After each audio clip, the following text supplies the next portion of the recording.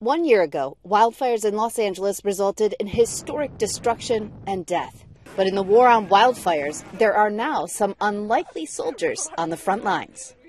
Students from Valley Christian High School in San Jose, California.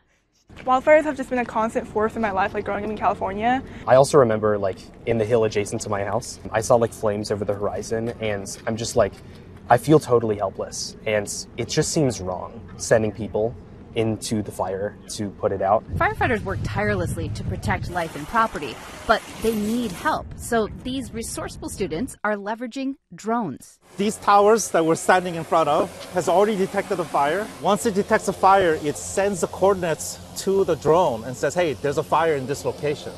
The drone will actually get to the coordinate, and once it's adjusted, it's going to release its payload. Boom! Here it goes. We hit it. So now wait, it's gonna actually, there you go. Woo! They put it out. It happened, it's out. That's it. So that must bring you such joy. Actually, I got a little emotional because it took so long to get us to this point. That tower detection system is already in use in Orange County. It too was made by a teenager. It detects for the three main signatures of wildfire. There's the smoke, heat plume, and the flame.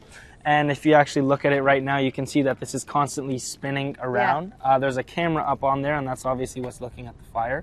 Now they want to add the drones and docking stations. Those drones could launch the same time we launched our apparatus.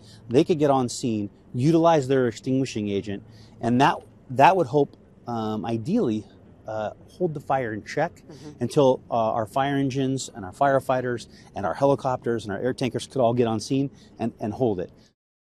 A big shout out to Orange County Fire Department for letting us take over this morning. But I also wanted to point out that fires don't start right in places that are easy to access. So often up in the mountainsides, it can take time for firefighters to get up there, especially if there aren't roads.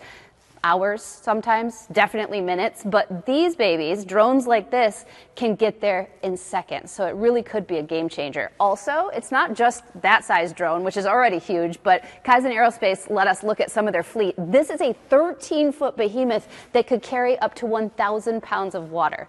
That would stop a fire or certainly pause it and give the firefighters a whole lot more time.